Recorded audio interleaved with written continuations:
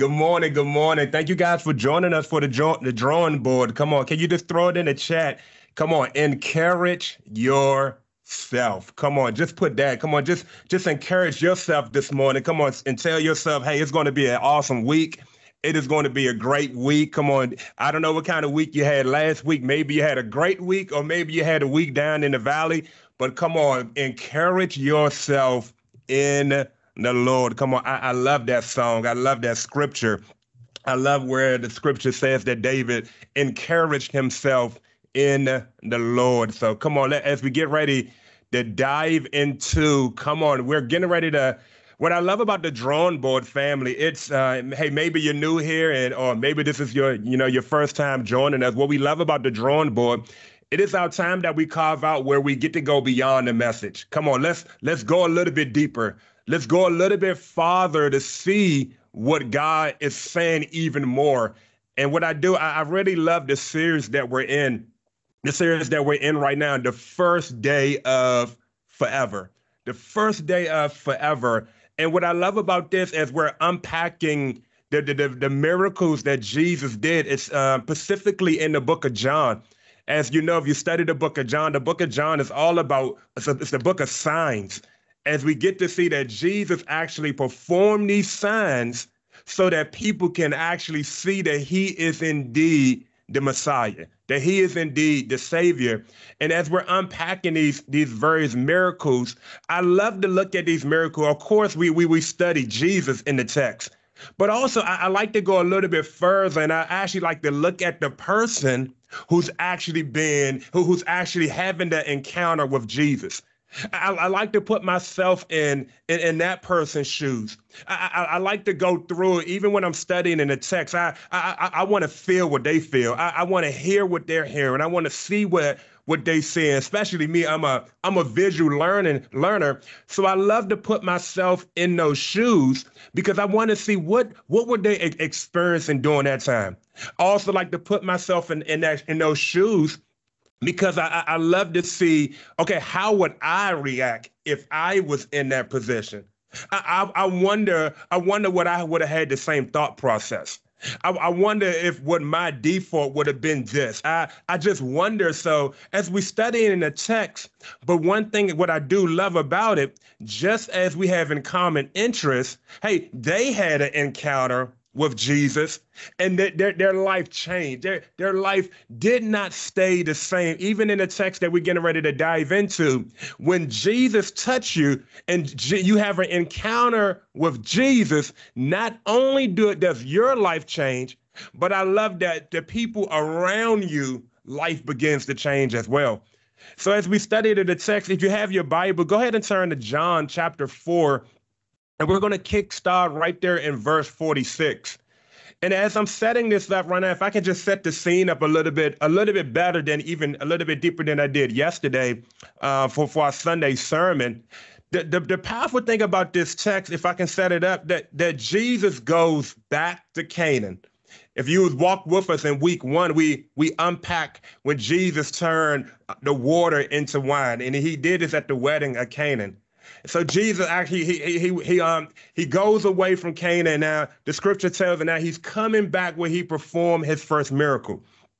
And this is the beautiful thing, because this is early in Jesus' ministry. I really want to point this out. This is early in Jesus' ministry. The word is starting. It's not fully out yet. The word is starting to spread about Jesus. This is very powerful. And I'm gonna come back to this, because this is not later in his ministry where Jesus' name is everywhere. No, this is early in his ministry, and this is powerful. But the word is already getting out. The word is already getting out just from his first miracle. The word is already getting out. And what's powerful about this is that in Capernaum, which if you studied Capernaum is actually by the Lake of Galilee.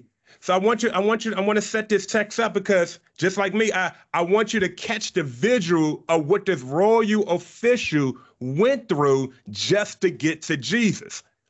So now the royal official is off in Capernaum, And he's a royal official. He's a man of prestige. He's actually close to the King Herod. He has status. He has power. He has prestige. He's a significant individual. So I want to set this text up so you understand where he's leaving and where he's going. So he's in Capernaum. Capernaum is by the Lake of Galilee. So it's at sea level. Let me point that out. It's at sea level, but he's going to Canaan, which is almost 20 miles away from Capernaum, but it's at a higher elevation. So I want you to point this out. More likely by foot, he had to travel from a low elevation in order to get to Jesus, who's at a high elevation. He has to travel almost 20 miles. He's desperate because he probably tried everything else. His wealth cannot fix this problem. His connections cannot fix this problem. His status of who he is and who he knows cannot fix this problem. And I really do. I think this is powerful because even for myself, and you can put yourself in the shoes. Come on, this is what I was setting the text up with.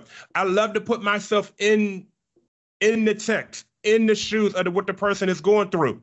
I can understand man, you can be in one room and you can feel powerful, and you can leave that room and go into another room and feel defeated. Come on, somebody.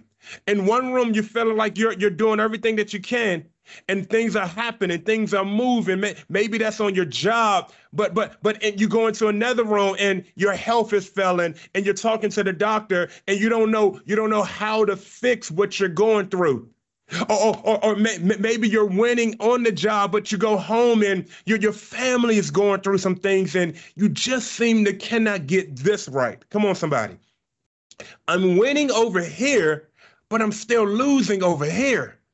How am I the same person that can move mountains and things begin to happen, but when I go over here, I just seem I can't get this right. I really, God really was pushing that. I just cannot get this right. So he's desperate.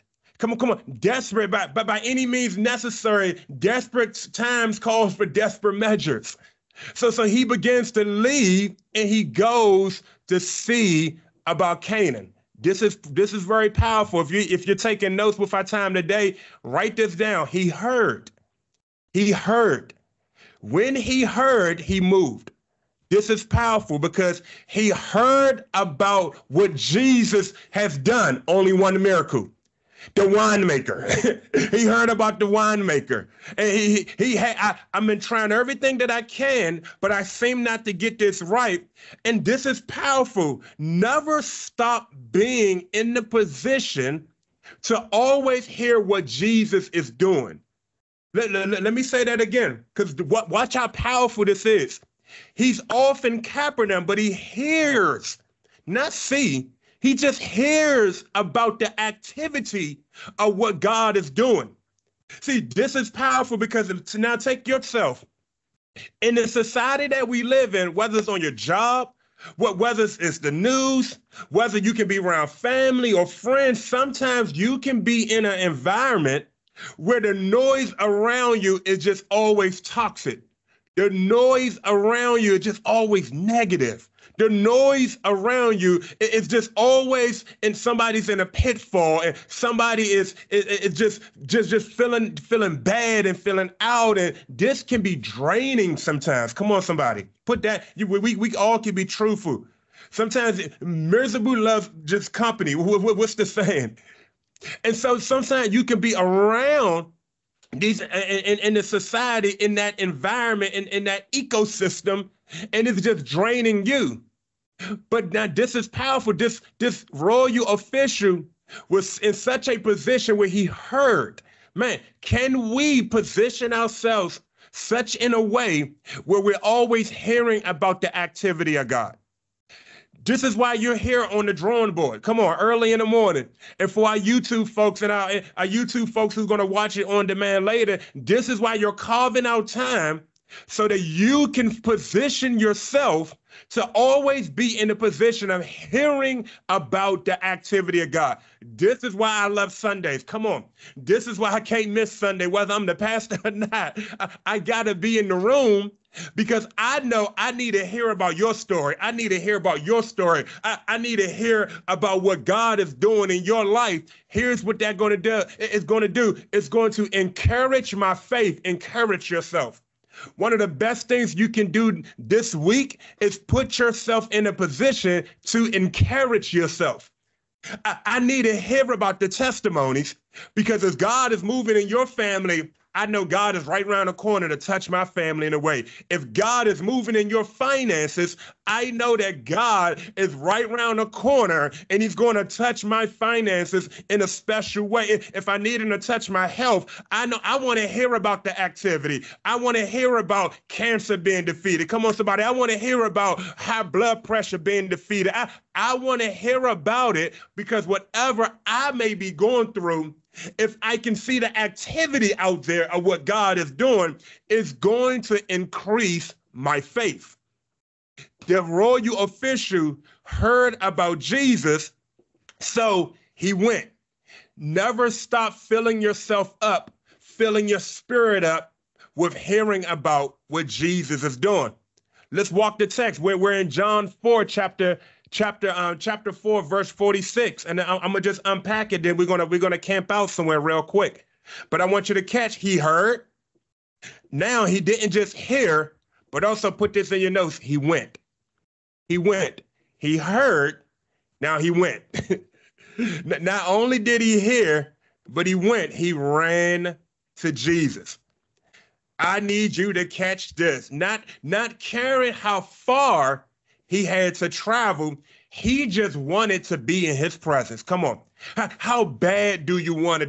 That's what we said yesterday in church service. If you wasn't with us, how bad do you want it? How bad do you want it in this season to get to Jesus? How bad do you want it in this season to touch Jesus, to hear from Jesus, to present your prayers to Jesus? It doesn't matter what's going on around me. It doesn't matter what people think about me. It doesn't matter if they're going to say this about me. It doesn't matter what I'm up against. I'm going to do whatever I need to do to make sure that I'm in the presence of my King. Come on, somebody. That's a non-negotiable. So even for your week this week, make sure that you carve out time to get to Jesus. I don't care what my schedule is. I don't care how busy I am. I don't care how tired I am. Come on, I know daylight saving times and you lost that hour and you're probably feeling it right now. But you know what? I don't care how tired I am because I'm desperate to be in your presence, my King. I know you're the only source that can fill me up the way that I need to be filled. This is why you're up early on a 7 a.m. call, because you're desperate and you are running to him.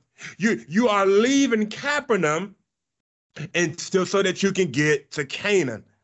You are going on a journey, and hear me, as we study the text, this journey is uphill. This journey is uphill. But how desperate are you? Are you willing to leave a place that's comfortable in order to get to Jesus? Because you know Jesus is the only one that can touch the very thing that you need to be touched. He's in Capernaum. Like I said, he has status, he has connection. He's a royal official. In other words, people perceive him as somebody who can get things done. In other words, he's serving a king already. I need you to catch this. He's serving a king already. So he leaves his throne, his position, in order to actually go to the real King of Kings. Come on. He leaves serving one individual in order to go serve and hear from another individual. And sometimes God will tell you you have to leave what you used to serve in order to get into the position that this is the only king that can really serve you. So he lowered himself. He didn't allow pride to miss his opportunity from being in the presence of the Messiah. Come on. He did not allow pride to keep him away from his blessing. So he had to what? He had to actually be vulnerable and expose himself so that people are going to judge him when he gets back, but he doesn't care. I don't care what you probably going to have to say about me. My son needs to be touched. And whatever I need to do, I would do whatever I need to do. I don't know what you are holding in this season right now. And it seems it's at its last breath. But I'm desperate to get to Jesus. So what? He went. He went. Let that be your prayer request this week. Man, whatever you are carrying, maybe it's on his last breath. You feel like this royal official.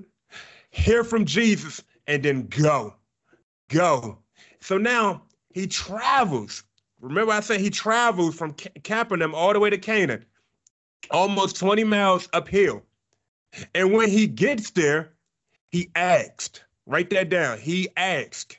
Not only did he heard, he went, but he asked. And this is powerful because he made a bold request to Jesus. I mean, put yourself in his shoes. This is almost 20 miles. And more likely, this is probably on foot. He had time to actually, come on, play this out in his head. Come on, put yourself in the text. If you're on a journey and you're traveling almost 20 miles, you are playing this whole story out in your head. Well, man, when I find Jesus, he has to find Jesus. But when I find Jesus, okay, I'm going to say it this way. Okay, well, when I get in contact, I can't miss this opportunity. It's almost like he has to set up a pitch for his business. And he's like, I got this elevator pitch, and I can't miss this opportunity. He has time to rehearse all of this in his head.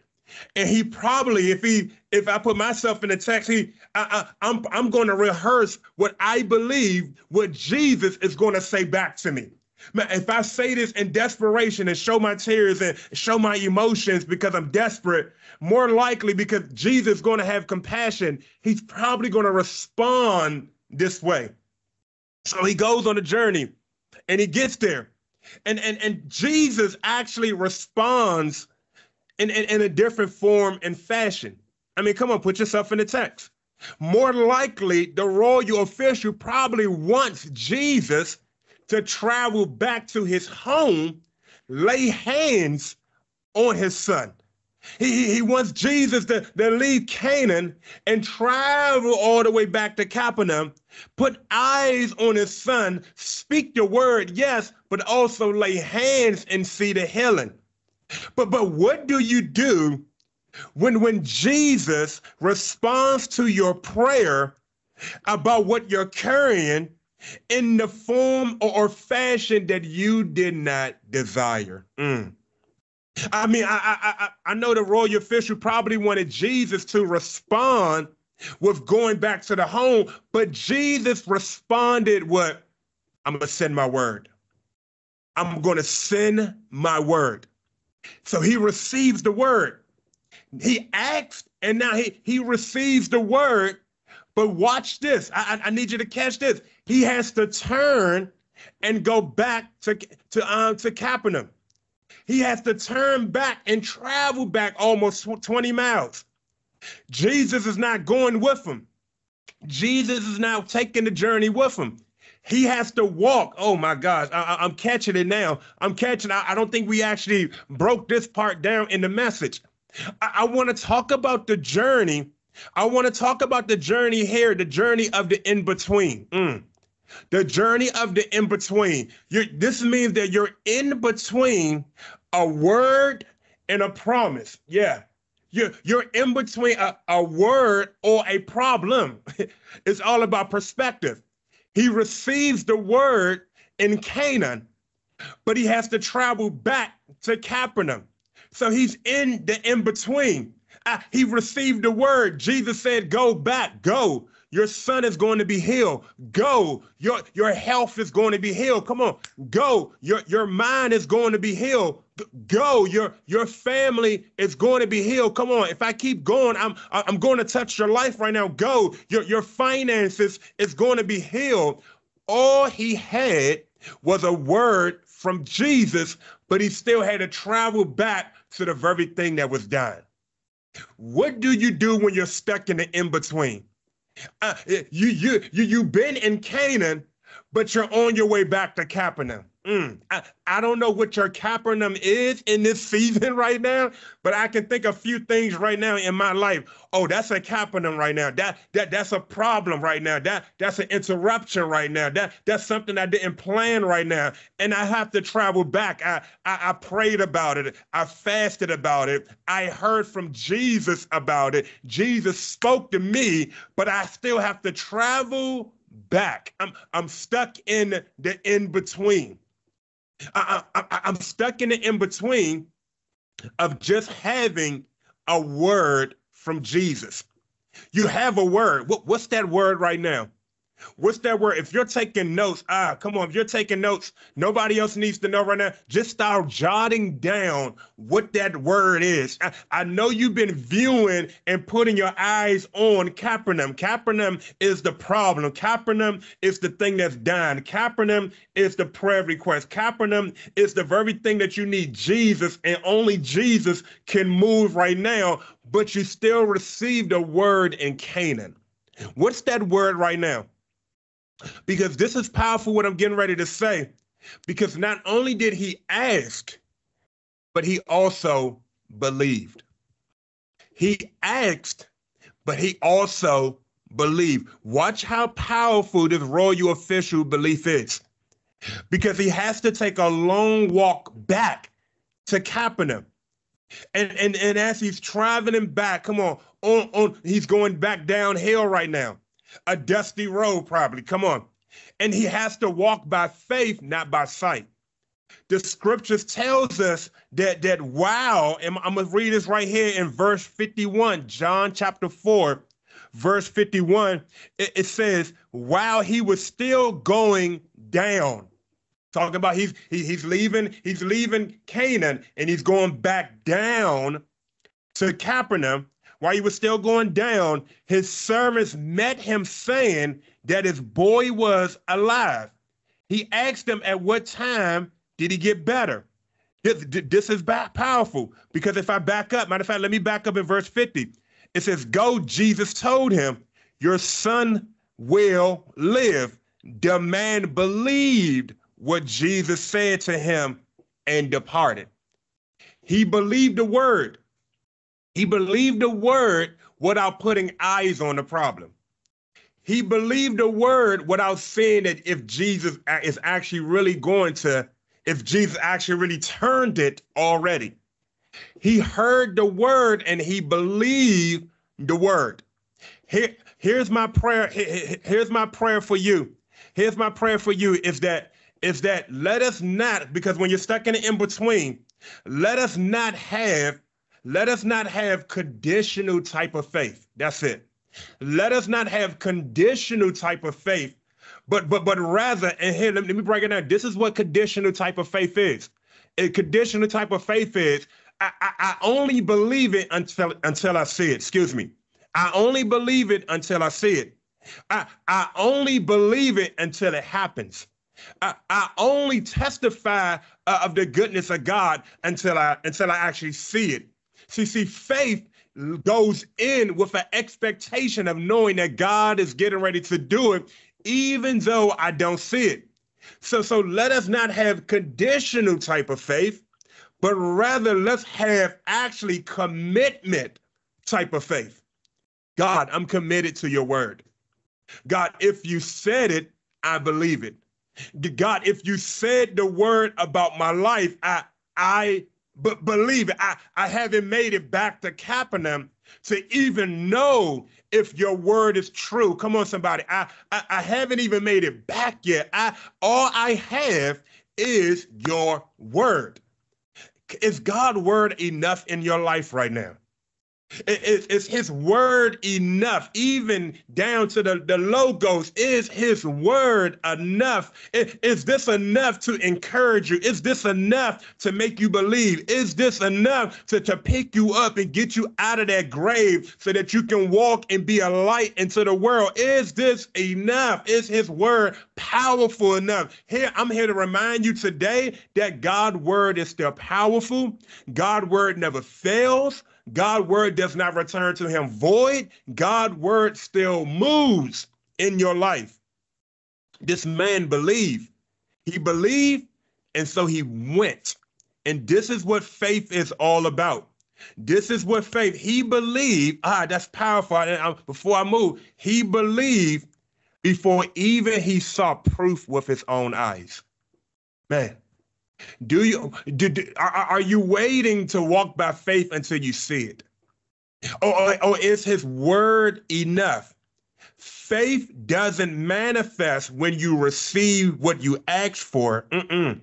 No. Faith becomes evident somewhere on the journey between prayers offered and prayers answered.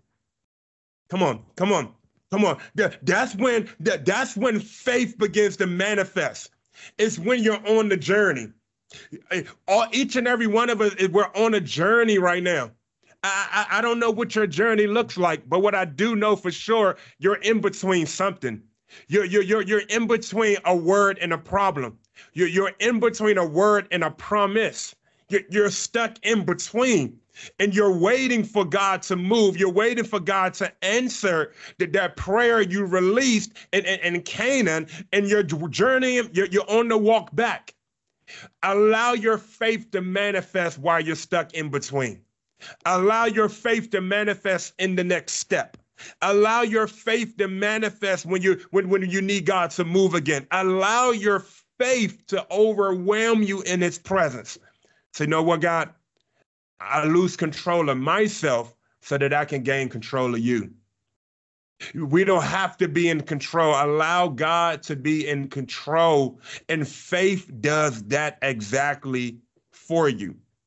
As I get ready to close out and we get ready to open up the room, because I believe a lot of us, we've been to Canaan and we're traveling back to Capernaum.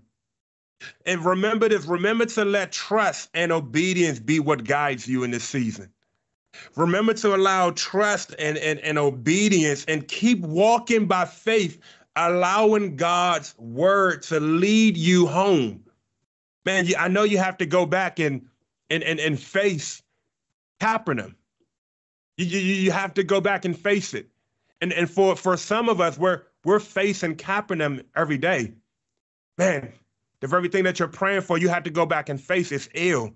It seems like it's on its last breath. You just don't know. And I want to be sensitive to this moment right now. And I understand what you could be going through as God is showing me and telling me. I can understand. I know what it feels like to leave Canaan and go back to Capernaum.